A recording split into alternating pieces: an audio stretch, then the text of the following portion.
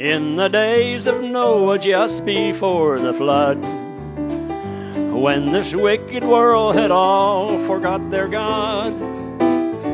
God told Noah to build a boat which upon his wrath would float, and the people seen that they were made of mud.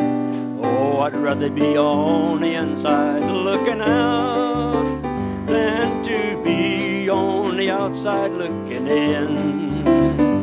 As the rain began to fall, sinners on the Lord did call, but the door was shut and night was sitting in. Said old Noah from the window looking out, as he gazed beyond the water spout. Oh, he said, I thank my God that I took him at his word. I'm so glad I'm on the inside looking out. Prophet Daniel lived in Babylon long ago, and he had the grace to tell the devil no.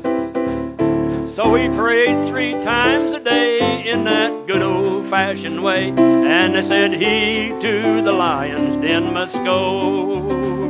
So the lions, they made him welcome to their home, for they knew that he was nothing but backbone. When the king came and said, are you alive or are you dead?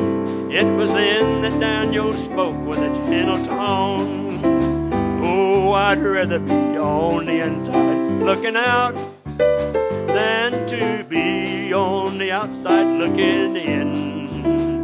As you paced the palace floor, I had naught to do but snore. God, he put the padlock on the lion's chin. Said old Daniel from the window looking out, well, I know he felt good enough to shout. He said, I thank my God that I took him at his word. I'm so glad I'm on the inside looking out.